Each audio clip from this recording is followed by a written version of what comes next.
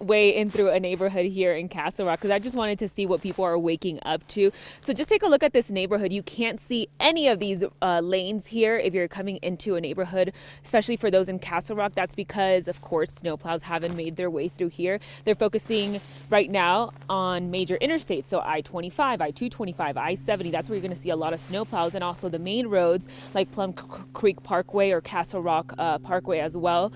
So give yourself plenty of extra time this morning, and if you live in one of these neighborhoods here in Castle Rock just east of I-25, of course, just make sure you dust off that snow because it is fluffy snow, and I just want you guys to see, like, take a look at this.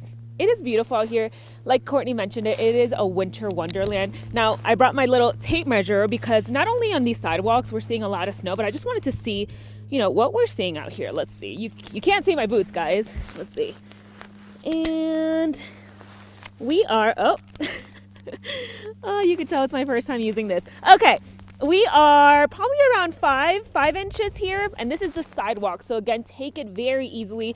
Those sidewalks are also wet and they're slick and they're icy, so you don't want to fall, trip and fall. And also, it's very cold out here. There's tons of snow.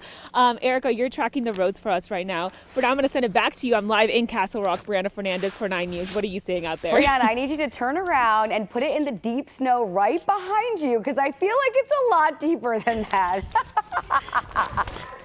Okay, let's see. Okay. No, guys, it's not. It's so hard. The snow is, it still says 5. Okay.